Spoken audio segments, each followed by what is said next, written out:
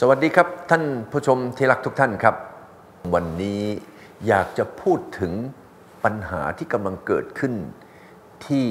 ภาคเหนือของประเทศไทยนะครับ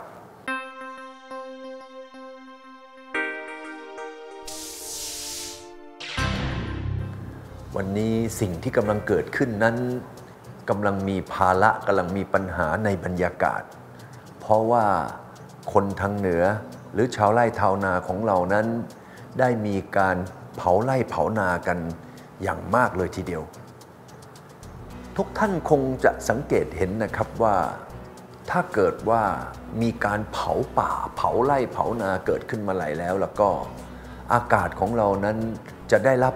ผลกระทบอย่างมากพูดกันง่ายๆว่าบรรยากาศของประเทศไทยหรือทั้งโลกเรานั้นจะมีภาระหรือจะมีปัญหาหรือไม่ขึ้นอยู่กับการกระทำของมนุษย์ทั้งสิ้นนะครับถ้าเรามองภาพรวมนะครับว่าการที่เราเผาวัชพืชไปนั้นดินบริเวณที่ถูกไฟเผานั้นย่อมมีแร่ธาตุและจุลินทรีย์นั้นถูกฆ่าถูกเผาเฉพาะในบริเวณตรงนั้นอันนั้นก็ถือว่าไม่มากไม่เป็นไรแต่วันนี้ถ้าเกิดเรามาดูนะครับว่าเผาทั้งผืนเลย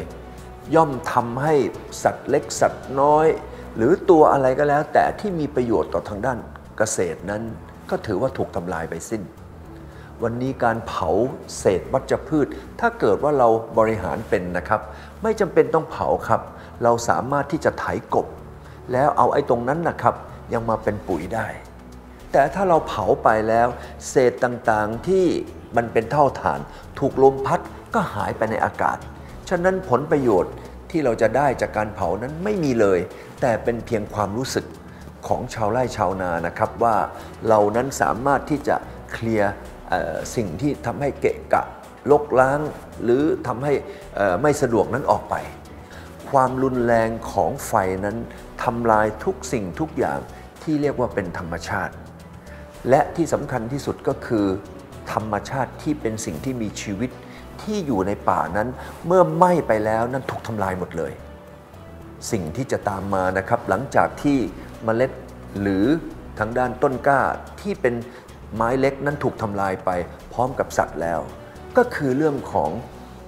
การสามารถที่จะดูดซึมหรือรองรับน้ำฝนครับ